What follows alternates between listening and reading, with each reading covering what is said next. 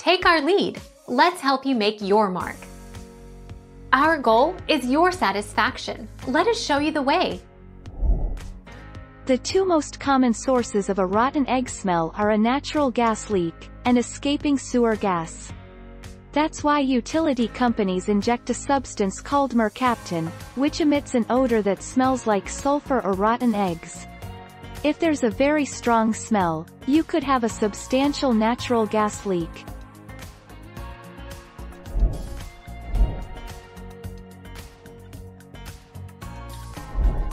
Take our lead. Let's help you make your mark. Trimethylaminuria is a disorder in which the body is unable to break down trimethylamine, a chemical compound that has a pungent odor.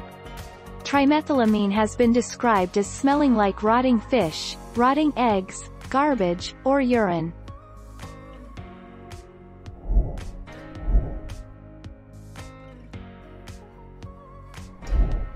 Take our lead.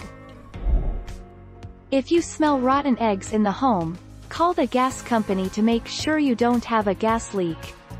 If there is no gas leak in the home, you may have a problem with your electrical system. If you smell the rotten egg smell near an outlet, that's probably where it is coming from.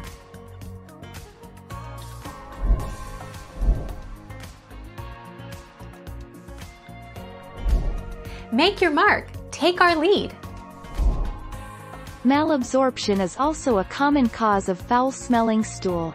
Malabsorption occurs when your body is unable to absorb the proper amount of nutrients from the food you eat.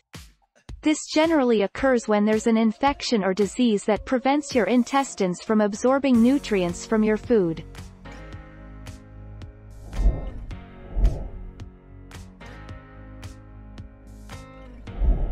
Make your mark. Take our lead. Trimethylaminuria is a rare genetic condition.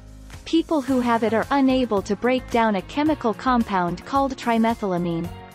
The compound leaves the body in the sweat, urine, and breath, giving off a smell resembling that of rotten egg, fish, or garbage. Thank you for watching. Please subscribe and hit the bell notification.